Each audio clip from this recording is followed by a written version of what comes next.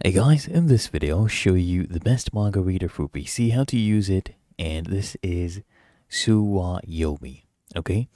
And this was formerly called Tachida server. It's basically a multi-platform self-hosted manga server. It's not a standalone PC app that allows you to read manga on various devices by connecting it to compatible client or web UI. So to use this, you need to download and run the Suwayomi server.jar. So you just come here to GitHub, you can see right here, and you can go ahead and install this. You can get the APK as well if you would like on your Android.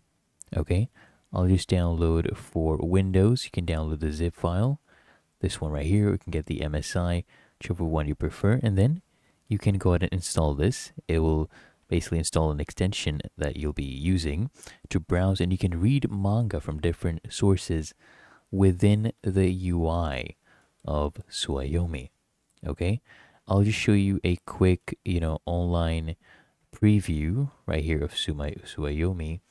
So as you can see right here, this is the server address. It takes you to GitHub, and it's just the interface. You just do unzip it and to run it, and you'll be able to use this manga reader.